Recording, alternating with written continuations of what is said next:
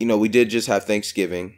Now from us, it was yesterday for us, but by the time our folks, our listeners hear it, it had been like 3 days ago, 4 days ago, whatever that math is. But with every great dish, I do believe someone gets it a little wrong. So I would like to introduce my unfuckwittable of the week. Fly. So I gave you the all the menu items, everything I had on my plate, and I did include cranberry sauce. Cranberry sauce is one of the most underrated menu items for Thanksgiving. I've had cranberry sauce made in many different ways, but the way that is unfuckwittable to me might catch a lot of our listeners by surprise. But my unfuckwittable for the week are fresh cranberry sauce. Yes, I prefer cranberry sauce from in the can. The can cranberry sauce is the shit.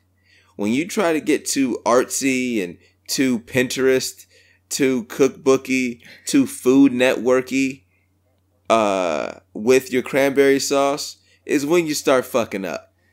Cranberry sauce is meant to be simple. The fine folks at Ocean Spray have done all the hard work for you. All you got to do is get a can opener, turn that bitch upside down, plop it down on a plate.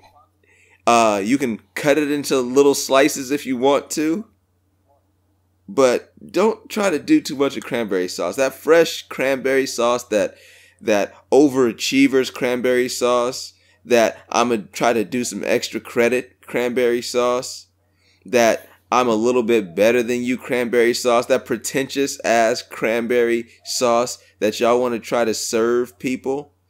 Nah, that's not going to cut it, B. Go down to the motherfucking grocery store, your Safeways, your Ralphs, your Albertsons, your Lucky's, wherever you shop, Walmart. Get a few cans of cranberry sauce. Your guests will love it. That's all. Yeah, that was actually well said. I had no idea where you were going with this, but I think I know what you're talking about. Like the cranberry that comes out the can, it's almost like a gelatin-like cranberry type of thing, right? And I have seen the cranberry sauce where it's like you can actually see the cranberries in there. It's like clumpy and very artsy. I know what you're talking about. Yeah. Yeah, man. Keep that shit simple.